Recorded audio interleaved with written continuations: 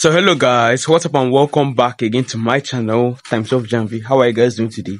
So guys, the video I'm about to watch is a video I recorded like it's like 2 months now, or I say a month plus, more than a month plus now, guys. Yes, that I recorded that video. But guys, just know that let me sit down. But guys, just know that video, like it's belong. Like I think I recorded that video sometime in February, sometime in the middle of February. That's when I recorded that video, guys. So guys, this video I'm about to watch is like I'm about to show you guys the only property or the only thing my late dad left for me. Yes, before he went, to go on, before he passed away or before he went to come meet the Lord.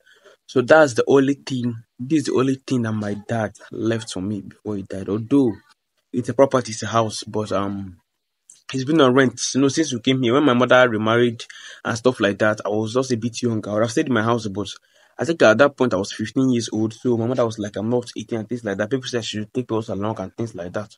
So since then, the house has been on rent. And guys, forget, like, I have a lot of stories to tell you about my tenant, what my tenant did to me.